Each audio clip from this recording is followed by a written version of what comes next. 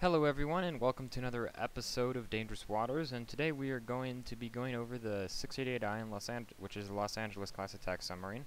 And so I changed a few things from last time, and looks like I also screwed up my numbering. But anyway, what I changed was I got rid of some of the ship classes and aircraft because I decided that they kind of have very common things, and the only thing that's really different between some of the two between each other is the way that they look on a display. So the only reason why I'm doing both of these is because they are fairly different. I mean, they're both two fairly completely different ships. They're both subs. They're both Russian, so the layout is quite the same. So this one should be about the same as this one, lengthwise and episode-wise, and the kilo shall be probably a bit shorter. And then we'll continue on to the rest of these, and then I'll combine it all and kind of wrap it all up in basic tactics episode using the 688I. And then after that, I'll probably do some like advanced tactics and all that stuff of using some of the different ships.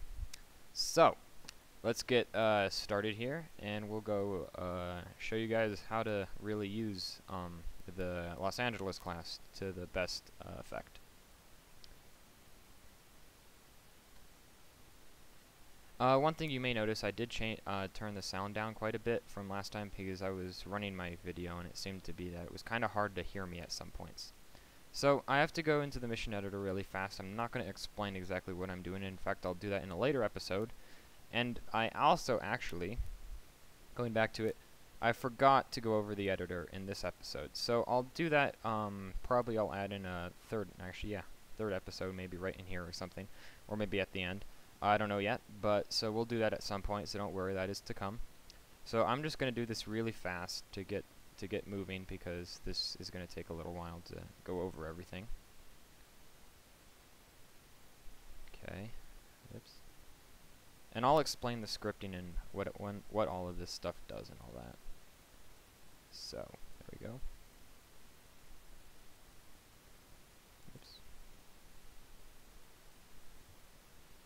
Okay, so we come to the missions, and here's our mission right here. And we'll continue on to do it.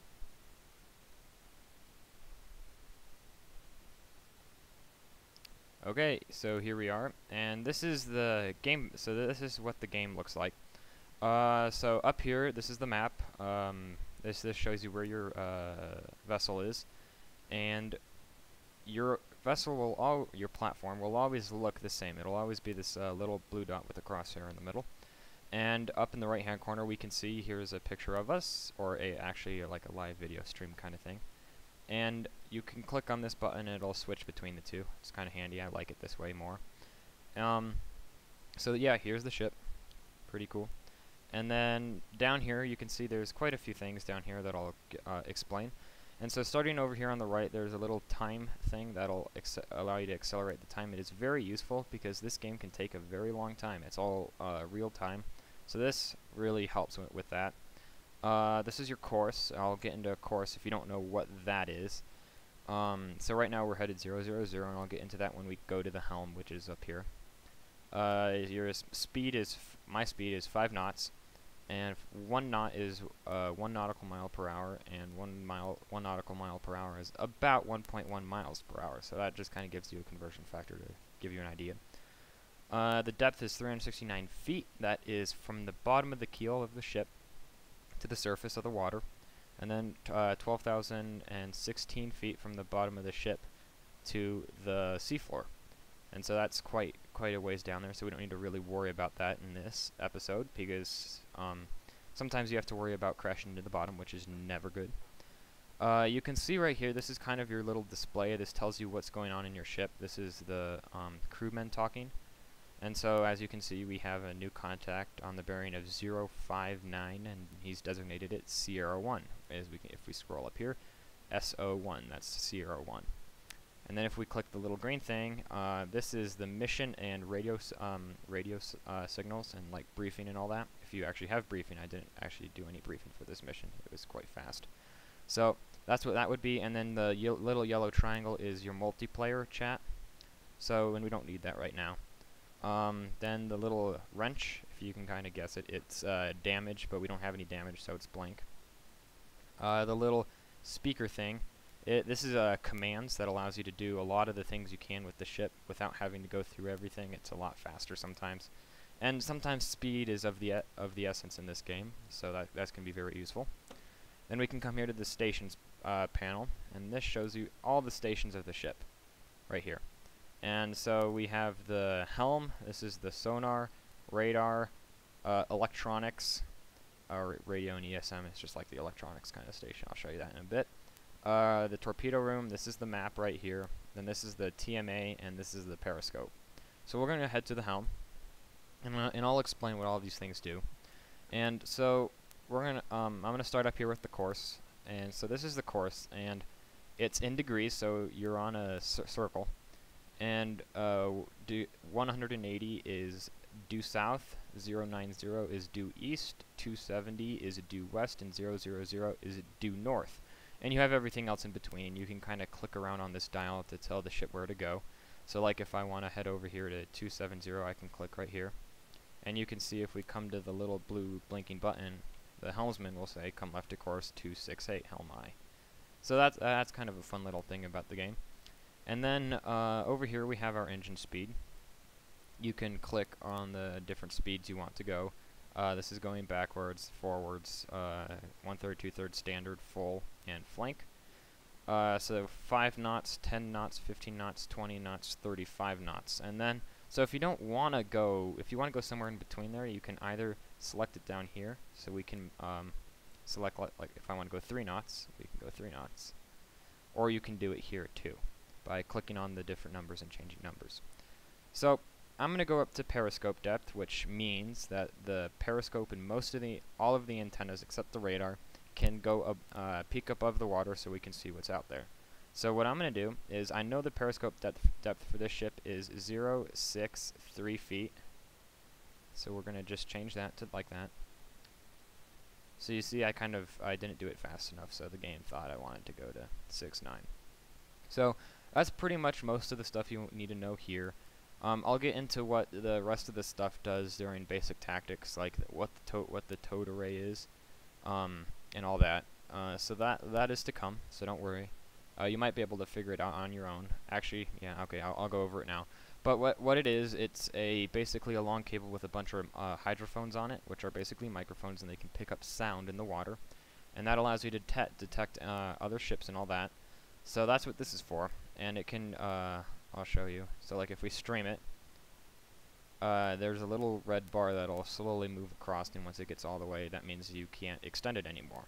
So, but I'm not going to fool with that right now. It's very important because the towed array tends to be much more accurate than any of the other sensors on the ship. So, and I guess with that, we're going to head on over to Sonar, and I'm going to show you what I mean by that. So, here is the we really can't use the towed array at this point because it's so close to the ship. The ship's making noise, so we can't really see anything per se. So here's the sphere sonar, or the bow, and right here you can see there's a line, and this line is our target. And what this allows you to do, you can see I'm dragging this little thing up here around. What it allows you to do is it allows you to select a location to listen to. So that's what I'm doing right now, is by moving that around. And so that allows you to listen to there. And then I have the auto crew enabled because that's what if you're a beginner to this is probably what you're going to want to use, is the auto crew. And so yeah, that's basically what this is. It allows you to listen to stuff in the water. And I'm going to go into much greater depth with everything in the basic tactics episode, which is to come in a few episodes, so we'll get there. But I'm just doing a very brief overview of everything. Here is the narrow band. This allows you to, it's basically the same thing as the broadband back here, except it puts it in audio, or like spikes. And so all of this is background noise, all here. And there's no real definitive ship noise, but you can kind of see it as we come right about there. There's a bit right there. You can see these lines right here. So that's what that was. And you can see it's much noisier with the towed array because it's again right next to the ship because we did not extend it at all. So like if you come right here, I don't even know if we can see it right as of now. Yeah, see, we can't even see it right now. So that's what that is, and that's very useful. The Demon Waterfall allows you to tell how fast an enemy ship is moving. Again, we'll get into that much more detail later. This is the active sonar, and what the active sonar does is it sends a ping or a very loud sound out into the ocean, and if it hits something, it comes back and it tells you where it is. So I'm going to show you that in just here right now, so we can transmit. And any second now, there he is right there. So here's our enemy ship right here in the water, and that's what that little blip is right there. That's the enemy ship right there. So that's that. And then, but the only problem with doing this is when you send out that ping or loud, when you send out the ping, the enemy ship, if it's capable, like what our ship can do, is it can sense where that ping came from, and so by doing that, you can give the enemy information of where you are too. So it's kind of, it has its, it's useful if you're a surface ship looking for a submarine, but it's not very useful as a submarine. So again, basic tactics, we'll get into that. And then this is your water display. So this shows you how deep the water is and what the temperature gradient is. And there's a lot of thinking that can go into all of this and what this all means. But again, I'm not going to get into that. So, yep, so that's pretty much the sonar in a really brief overview.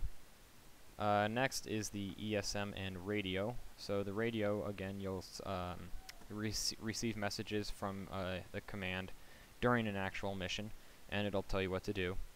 And then the ESM is something that if we raise it, I'll show you right now, it can detect radio signals. So what it'll do is it'll tell you the bearing, and the bearing is on this circle right here. The bearing is relative to where your ship. So if on the ESM which is this thing right here, so you can see right here, so it's the circle. And so if we come back here, and I'll show you, if we find a ship on the ESM or detect radio transmissions from 330, there'll be a little thing right here, and then that is the bearing relative to where our ship is compared to where that ship is, or the origin of the radio transmission. So if we come back down here, we can see there's the little line that I was talking about, and you want to place the arrow right in the middle of this, and then it'll tell us what is making that radio transmission. But it can't tell us the range. So, yep. So there we go, right there. So that's that. Again, I'll do much more with this later in the later episodes. Here's the torpedo room. I can't really do too much of this right now. Basically, what you wind up having to do is if you want to select a track to target. So let's say if I want to shoot at SO2, I select him. I can either use that or I can use the drop-down menu right here.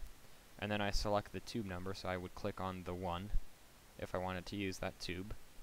And I would come over here, and then I would flood the tube. I would equalize the pressure on either side of the tube. Then I would open the muzzle door, and then I would fire the weapon. And then the weapon would track depending on where you thought that track was. So like if we were firing an SO2, it would go down over here and try and find him.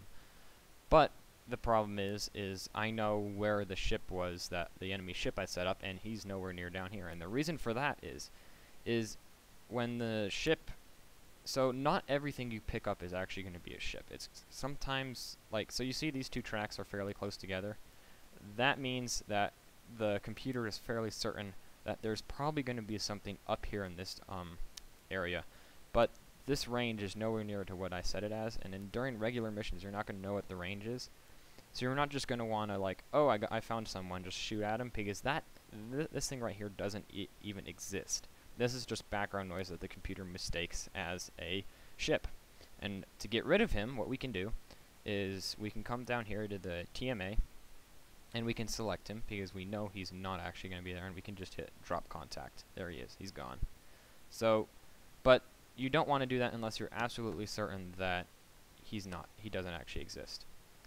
So then so what the TMA does, it displays where the enemy ship is and how confident you are on his location. So if you come up, so you see this little display thing up here in the left-hand corner. So there's these dots. And each dot represents a different piece of information, and the information can be plus or minus negative, plus or minus 5. So if it's straight up and down the middle, that means it's very good information, and you're fairly certain to know where he is. And if you notice, there are, if I can pan up here, there are 3 lines here, and there are 3 dots. So you can tell there's these 2 dots that go way off here and off to the right, and then there's the one that goes straight down the middle. And the way the computer does it is that it takes these 3 pieces of information and averages the location. So it's going to put him somewhere about right in here. So you can see how I can move him around like that. So he was somewhere like right about there. So that's a cool thing you can do. And then down here it displays information of what you know on the target. So like what his course is, his speed, how far away he is in yards, at least what you think. And then the bearing, again, the bearing is the relative location to your ship. So, and then this up here shows you where he is and all that stuff. So, and then we're also fairly confident that SO1 and SO3 are the same contacts. So what we can do is we can merge SO1 with SO3. We can hit the merge button and it'll make him Master 1. So now we have all of this information on where we think he is. So when we get more information, it'll average it out much more better. That's pretty bad grammar. It'll average it out better. It'll we'll be able to know exactly where he is. So this is again very brief. A lot more goes into this. Here's your periscope. I'll raise the periscope. Show you guys what this looks like. And then we're pretty much nearing the end of this episode. If we can. So we can come down here to the TMA and we can decide, okay, his bearing is about 039. That's where we think he is. So if we come to the periscope, we can move it around to 039. This is going to be, there we go. And do we see anything? Wait, oops. Yep, okay, so here he is right here. So we're a couple degrees off, but the computer is fairly dead on. And so here we go. Here's a super tanker, and this was the enemy that I set up for this. And so that's him, and so we actually know he's at 014, so we can mark. So you can see that I just marked the contact. So we come back here, and we can actually see VO1. So this is a visual contact. That's what the V stands for. And this is Master 1 right here. So we can even come down here, and we can merge the 2. Merge them like that. Okay. So now we know what he is and where he is. So that's pretty much coming close to the end of the episode, and yeah. So I'll be going over a bit more of what these things, all of these things on this on these different ships can do. So this was very, very basic. Just to let you guys know what everything does. That's kind of a good place to start out. And then I'll do this for all of the platforms, and then I'll kind of wrap it all up in a basic tactics episode. That'll probably be maybe half an hour to 45 minutes in length. And that'll just using most of the platforms, show you how to combine all of these systems into a fully functioning combat station. That's not really what the word I was looking for, but it'll do. So yeah, again, thank you for watching, and I hope to see you again.